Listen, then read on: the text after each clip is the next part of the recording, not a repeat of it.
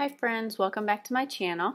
Today we will be filling out the notes page in my Erin Condren Life Planner, and I'm going to be doing my budget like I usually do on here, but I'll be doing it a little differently. I'm going to be budgeting by paycheck instead of by month this time, so let's get started on that. I'm going to start out by just making it a little prettier. So I used one of these in my July budget. It's from Caffeinated Kate on Etsy, and I just had this one left over, so I'm going to put this one at the top. I'm still trying to use up some of my stickers. I was getting so many stickers in my sticker box, so I figured this month would be a good month to use this one. It'll be like that. And then I printed off an October budget sticker I can just put over this, and that looks nice. So I got a nice little header. So to do the paycheck budget, I'm going to have two columns. We have two paychecks in October. So I went back here and checked my calendar, and I have all the paychecks marked as the colored dots. So in October, we get paid on the 4th and the 18th. And I already have a few of the bills paid for this month because usually what I do for my budget is I go from the 1st to the last day of the month, no matter what day of the week it is on or anything. But half the time, the mortgage for this was actually coming out of September's paycheck. So it's not coming out of October's budget really. So I wanted to try it paycheck by paycheck because then it's more accurate on what's getting taken out of which paycheck. So we have the 4th and the 18th. I also have that written on my calendar. So we're going to be kind of referencing this. So this is what we paid. This isn't our actual amount, but that's what we put a little more towards principal. So this last month, so we already paid that. And these are my stickers you can find on Etsy, these bill pay stickers. And we actually already paid the gas too. It came on the 1st. So these are some of the bills. The only other bill I think I'm going to add is some of our giving bills because I didn't put that on here. I want to print out some more labels for those because that would be nice to have on here. And then our credit cards I didn't put on here yet either. Let's get started putting this together. I'm going to use this Erin Condren sticker sheet that came in the back of this planner. And I think I'm going to use the green color and maybe the green and the blue. Yeah. So I'll start with this green, and then I'll use this blue about halfway. Here's those, and this is going to be paycheck 1, paycheck 2. So I'm going to write that. I think I'm going to write in black. I apologize for the shadows. It's getting really dark outside at night, so I'm not doing all my videos during the day anymore. And so it's getting darker out when I'm doing them. It's not that late. Alright, this is going to be paycheck 1, and then this will be paycheck 2. They're a little hard to read, but not too bad.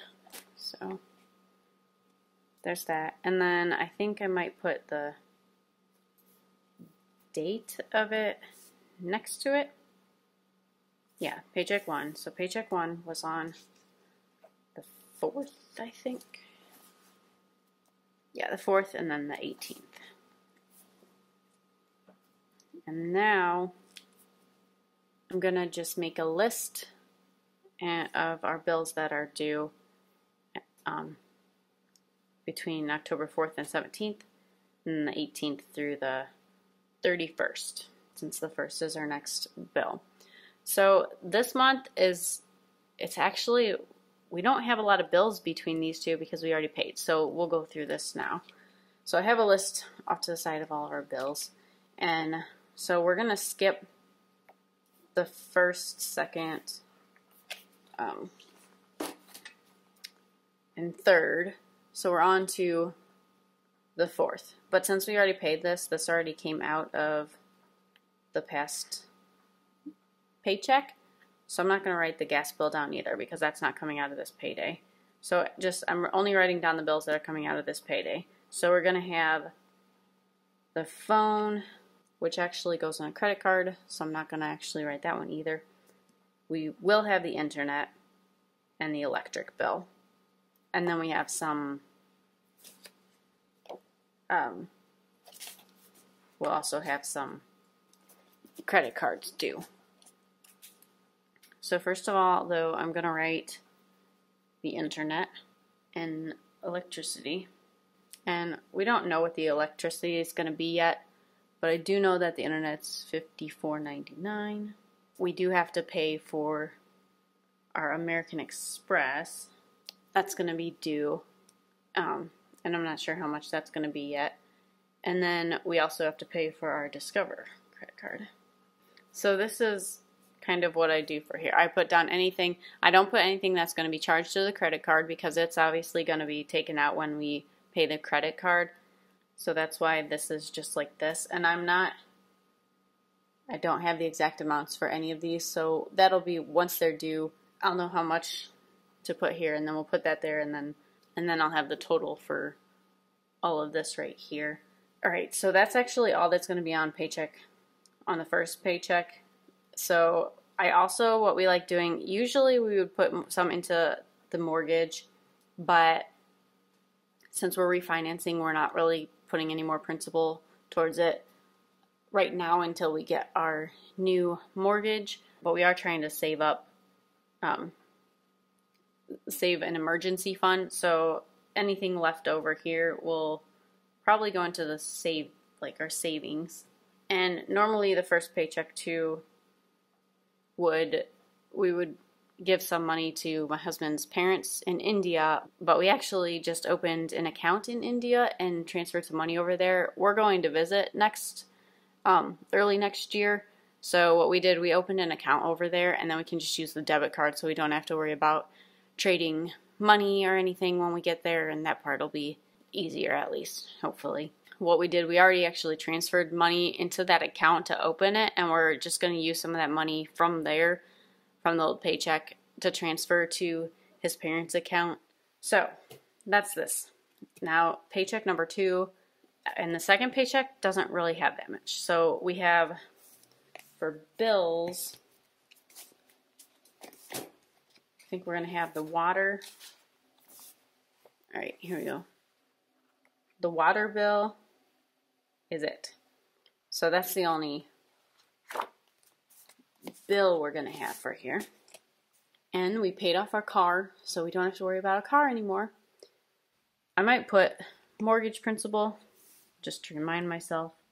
We might put 0 there if we don't have the mortgage yet, or if we don't want to put any up. We'll see. But then the rest of this is going to also go to savings. So this will be a really good month for savings.